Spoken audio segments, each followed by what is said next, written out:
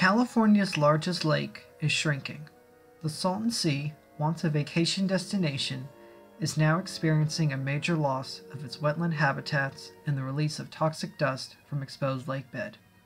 These are two enormous ecological issues will only continue to get worse in the coming decades as flow into the lake decreases. The solution to both these problems could possibly be solved by simply reusing the water that flows into the Salton Sea and working with nature to create habitat and suppress dust. While the Salton Sea continues to shrink, my plan could continue to progress and be fully implemented when the elevation becomes more stable. My plan would work as so. All surface water that drains directly into the Salton Sea could be diverted into two perimeter rivers that flow around the lake. These rivers themselves would be created by constructing an upper berm and a lower berm.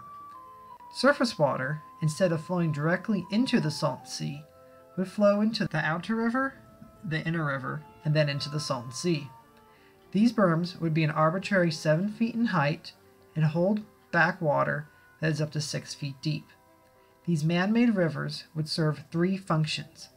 They would suppress dust by directly covering playa, create wetland habitat, and hold water for irrigation of native plants on the playa.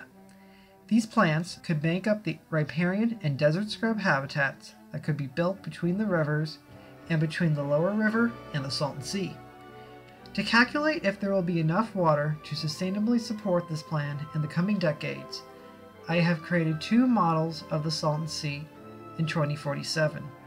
These models were made using information from these sources in a geospatial program called ArcPro. I chose the year 2047 because that is the year that the highlighted study found that the Salton Sea's elevation will no longer dramatically decrease. The first model created, the map on the left, will be the Salton Sea in 2047 with no playa mitigation in place. The playa shown here is the amount exposed since 2003 when the Quantification Settlement Agreement came into being. The red line going around the Salton Sea is the average shoreline last year. The second model, the map on the right, will be the Salton Sea in 2047 with my plan in place. Although the Salton Sea would shrink due to some water being withheld in the perimeter rivers, I estimate that the lake's elevation would only decrease by a little over 4 feet. My analysis found that this plan could increase the amount of playa covered by water by 11%, decrease the total amount of exposed playa by 84%, and increase the amount of vegetation on the playa by over 102 square miles. Despite this plan having many advantages, this plan has some potential downsides. For example, this plan does not directly help the health of the Salton Sea.